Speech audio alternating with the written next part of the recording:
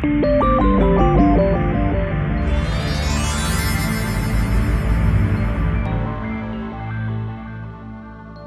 you for purchasing your EDM 760 series engine data management system. You will discover that this is the finest engine monitoring instrument available for piston engines. This video will walk you through the operation of the EDM 760 and answer the most common questions about the instrument. Think of your EDM 760 as your personal flight engineer. Always there, working in the background, constantly watching over your engines while you concentrate on flying the aircraft. You can make an entire flight without ever pushing a button, if you so choose. Yet your EDM 760 will be monitoring your engine parameters 3 times a second and will warn you instantly if any parameter exceeds the programmed limit. Let's jump in and see how it works. The EDM 760 collects data and displays it for you in a useful way. You use the EDM 760 to monitor engines' temperatures and voltages, adjust the fuel-air mixture, and diagnose engine malfunctions. Let's examine the analog display. There are 2 clusters of bar graphs, one for the left engine and one for the right. Central to each cluster is the exhaust gas temperature, or EGT, bar graph presentation. The height of each column represents the EGT. The last column represents oil temperature or turbine inlet temperature, depending on the options installed in your aircraft. The range of the EGT columns is red line at the top down to 1/2 of red line at the bottom. This is called the percentage view because you're looking at a percentage of red line. The normalized view allows you to see small, subtle changes in temperature. When you change to the normalized view, hold the right button for 3 seconds. All column heights are set to the identical half height. Any changes are shown as an increase or decrease in column height. A 1 bar change in column height represents a 10 degrees change. The normalized view permits rapid visualization of EGT trends, rather than a percentage of red line. The missing segment in the column represents the cylinder head temperature. Above each column is a number corresponding to the engine cylinder number. The rightmost column of each cluster, if present, displays oil temperature. If turbine inlet temperature is installed, then the rightmost column will indicate this with a T above that column.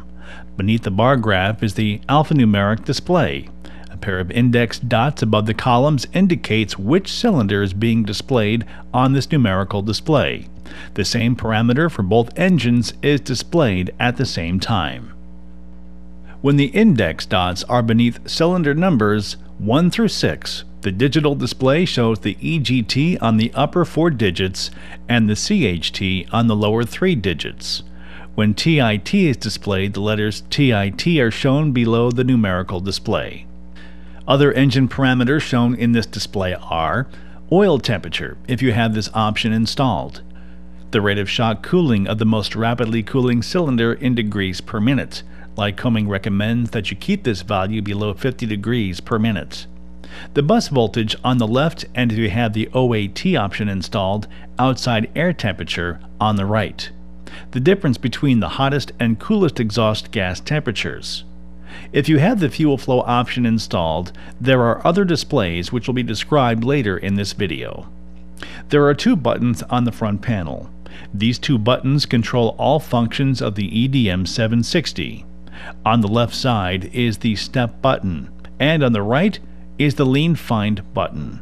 1 minute after the EDM 760 is turned on, it will automatically index through all parameters. Tapping the step button will stop the automatic scan and always take you into the manual indexing mode. Here you can observe each parameter value for as long as you want. To begin or resume automatic indexing, tap leanfind and then tap step. To switch between the percentage view and the normalized view, hold the leanfind button down for 5 seconds. We will explain more on the use of these 2 buttons as we proceed through the video.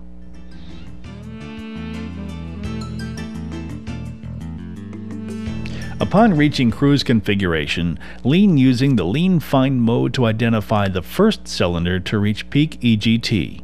Note that the first cylinder to peak is the leanest cylinder, not necessarily the hottest cylinder. Begin the leaning process by pre-leaning the mixtures to about 50 degrees below the estimated peak on any one of the cylinders. For example, let's say that you have determined that 1350 is the pre-lean value for your aircraft. Now wait about 30 seconds for temperatures to stabilize. To enter the leanfind mode, tap the leanfind button. You will see the exhaust gas temperature of the hottest cylinder on the upper display. Slowly lean the mixture of either engine at a rate of about 5 degrees per second. Continuously. Do not pause.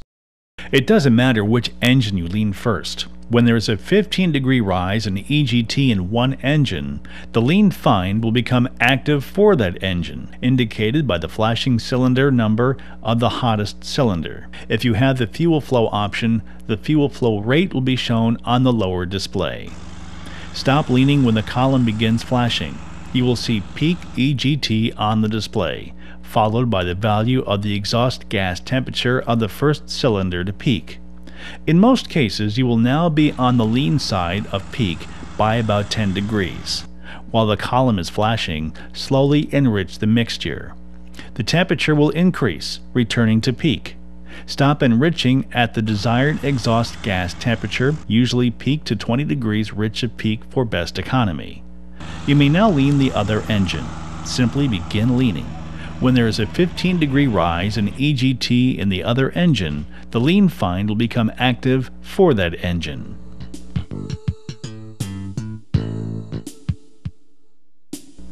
The next section of this video describes the use of the fuel flow option. If you do not have this option, you may choose to fast forward to the following section. The EDM 760 fuel flow options uses the known quantity of fuel aboard and keeps track of all fuel consumed. Fuel remaining and endurance are calculated on a total aircraft basis rather than for individual tanks or engines. Fuel used is calculated for each engine and for the total used by both engines. For fuel calculations to be accurate, it is imperative that you enter into the EDM 760 the correct amount of fuel aboard the aircraft.